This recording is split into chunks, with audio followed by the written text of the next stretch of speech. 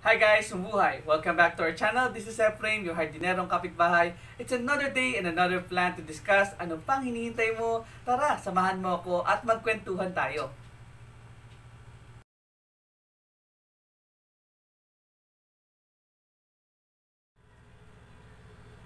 Hi guys! Mabuhay! Welcome back to our channel. This is Efrain, your hardinerong kapitbahay. Magandang araw mga kapuso, kapatid, kapamilya at syempre mga kapitbahay.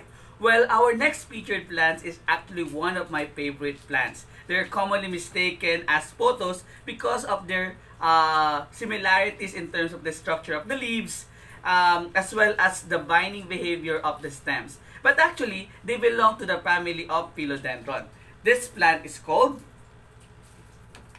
Philodendron Micans. Okay? This is also known as the velvet leaf Philodendron Micans, and this plant is a native to the Caribbean and Mexico area. Okay? So the Philodendron Micans are the perfect small space plants that has a velvety heart-shaped leaves na pwede nating ilagay sa ating indoor. But actually, as you can see now, medyo makikita natin na medyo sensitive kasi ito doon sa mga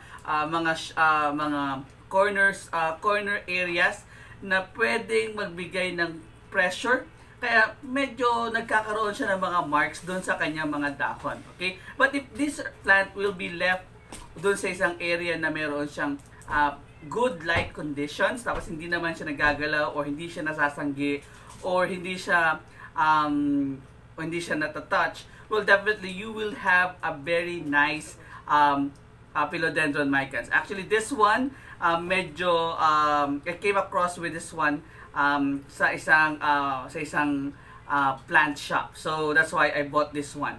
Okay, I bought this philodendron. Okay, so the leaves can grow more than 3 inches, as you can see. Yung pinakamalaki nyo, sayang nga lang napunit siya. But actually, it could reach primarily up to 3 inches wide, and the nodes are deeply packed, which makes it easy to propagate. When you say deeply packed, medyo malapit-lapit sila sa bawat isa, kumbaga.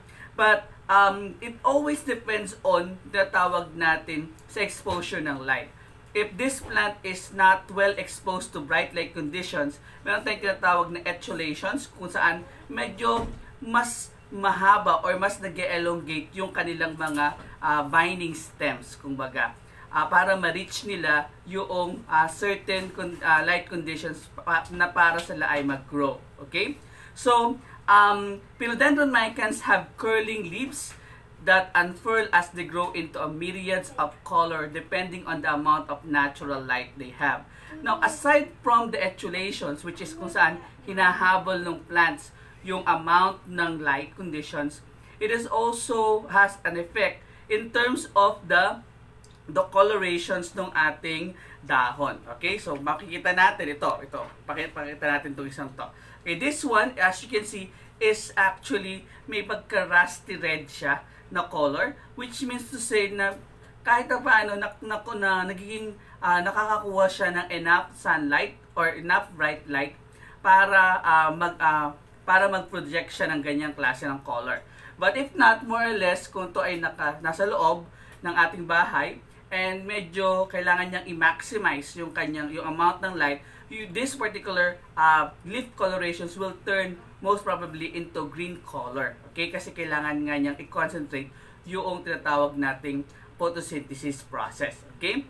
So, they can be deep green to chartreuse in terms of color. Okay? Now, what are the best practices for Philodendron Micans care? So, first and foremost, we have to look into the type of soil that we are going to use in growing this particular Philodendron Micans. Well, the best quality for this plant soil is of course the fast draining potting mix. Okay, so we could use primarily potting soil, yung mga tinatawag natin mga humus type of soil. Meron tayong konting peat moss and also some yung tatawag nating perlite. Okay, perlite na medyo maliliit na mga bato, kumbaga. But you could also devise your own soil mix. So in this case kasi we have here yung tinatawag nating mga rice husk, which is actually available lang naman, especially if we are having the rice husk, yung mga binibili nating mga halaman, and once we repot it, so naiiwan yung mga rice hull na kung saan ay syempre pinaprocess pa natin, okay? O pinagpapahinga, kumbaga, sinaset aside natin. Well, we could utilize that one also. And we could also have what we call add up yung tinatawag natin mga pumice rocks and also yung mga coco coir. So more or less, if you are living here in the Philippines, more or less pwede mong gamitin yung mga indigenous na materials that we have, like the rice hull, the coco coir, and the pumice rocks, because pumice rocks came primarily sa mga areas kung saan may mga volcano. Okay, so that is actually will give us an excellent results in growing our Micans, okay? Because of the very nice fast draining potting mix, okay? So, in terms of the light condition, as I've told you a while ago, these plants do well with bright light but not direct sunlight, because when this plant is actually exposed to to direct sunlight, we are going to experience burning, or we could experience yung burn ng leaves o kapag kasunog ng dahon. Okay? Now, if you're going to place this plant near the window, well, most probably we have to put it a little bit away from the window sill, okay? Or para hindi siya directly na matatamaan ng sikat ng araw.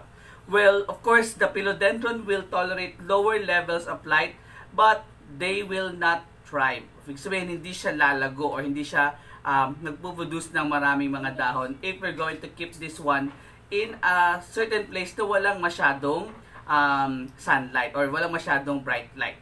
Okay? So, what else? So, watering. Now, about the watering, these plants, we have to check primarily yung kanyang watering. Okay, why? Because we have to allow the top inch or yung 1 inch portion ng ating soil to dry out between watering. What do I mean by that? So, para makasigurado tayo na hindi masyadong maraming tubig o hindi nagkakaroon ng water clogging sa ating soil, we have to make sure na yung 1 inch dun from the top hanggang 1 inch dun sa ating soil ay dry na. Okay? That is the time that we could be able to put some water with our Micans. Now, how are we going to test if that is the right time to water the plant? Well, we have to insert a portion of our finger to the soil, and if it is dry to the first knuckle, which means the first knuckle natin, then it is time to water the plant. Now, if the leaves get droopy, it is usually means that the plant has been overwatered. So that is one of the reaction of the Philodendron Micans once it is overwatered. Okay? So in order for us to fix that particular problem, like drooping of the leaves, we have to schedule or we have to fix the schedule of watering the plant itself. Okay? Now in terms of the temperature, of course, this plant is a plant that is placed or located or grown under yung mga malalaking mga puno, okay, yung mga bigger trees. So, understory type of plant, okay. So, more or less, the temperature below that understory na malalaking puno is actually mga around 18 degrees Celsius to 24 degrees Celsius during the day. And of course, during the night, we have to maintain 16 degrees Celsius as much as possible in order for us to give justice dun sa kanyang grow para mas maganda yung kanyang growth, kumbaga. In terms of the humidity, these plants really thrive in a very humid conditions.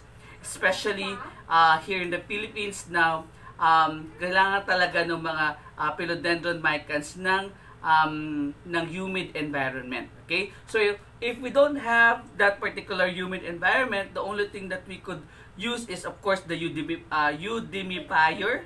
Okay, if we have that at home. Pero kung wala naman, we could mist the leaves during the dry months. Okay, ano ba yung dry months sa Pilipinas? Well, most probably during the summer time. Okay?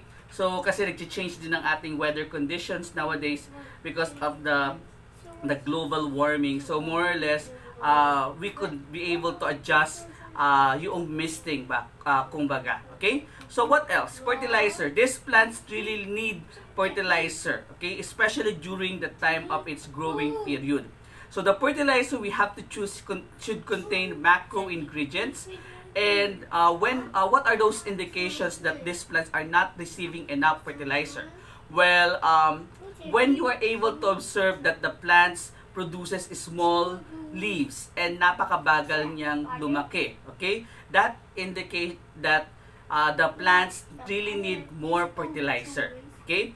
Now, if the plants appears to be pale, okay, that means to say more or less kulang siya ng magnesium and calcium. So this particular two ingredients is a well-balanced or should be contained in a well-balanced fertilizer. Of course, if you want to have an organic type, of course, meron tayong mga kitchen waste that contains magnesium and also some calcium. Like for example, yung tinatawag nating mga eggshells, yung mga dinurog pulverized na eggshells. So we could place it here as part of the soil mix that we have dito sa ating plant. So that I think that will be the best thing that we could have in this particular plant. Okay?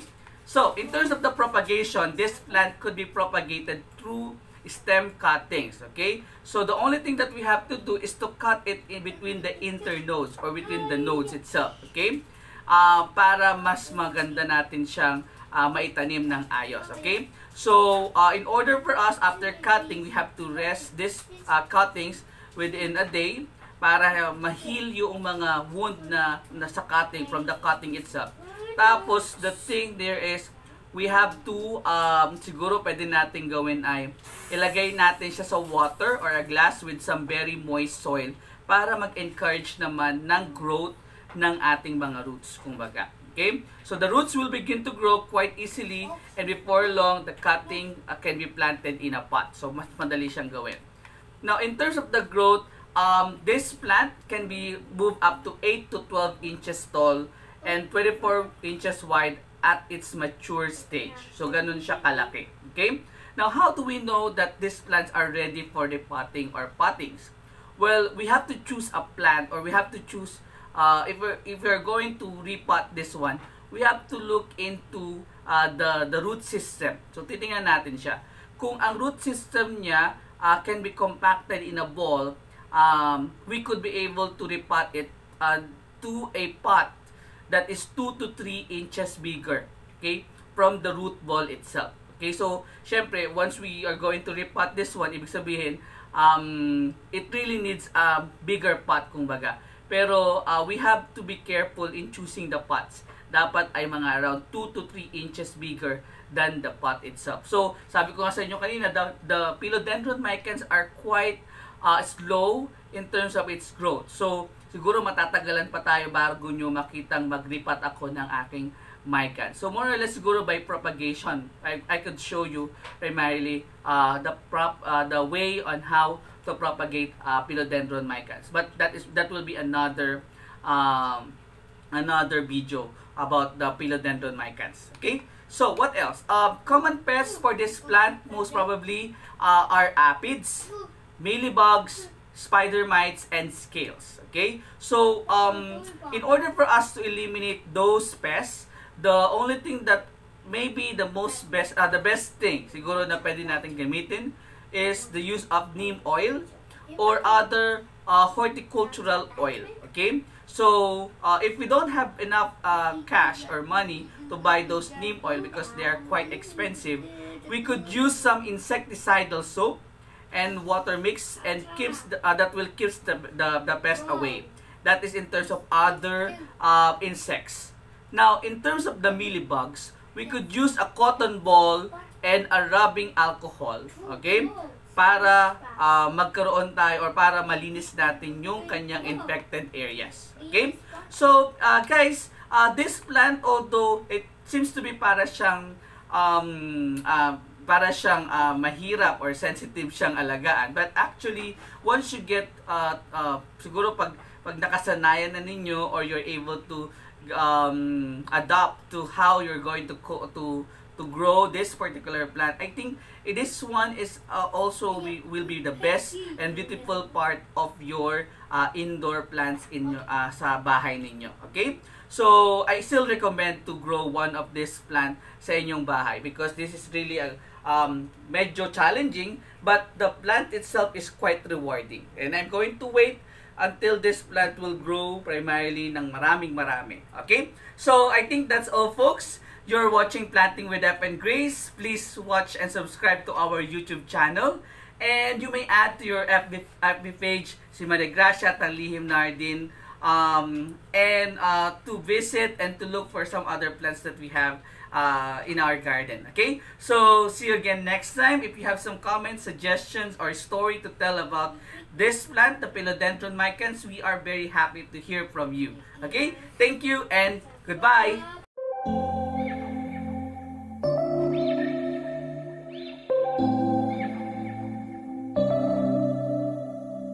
September we met, I could tell by your smile.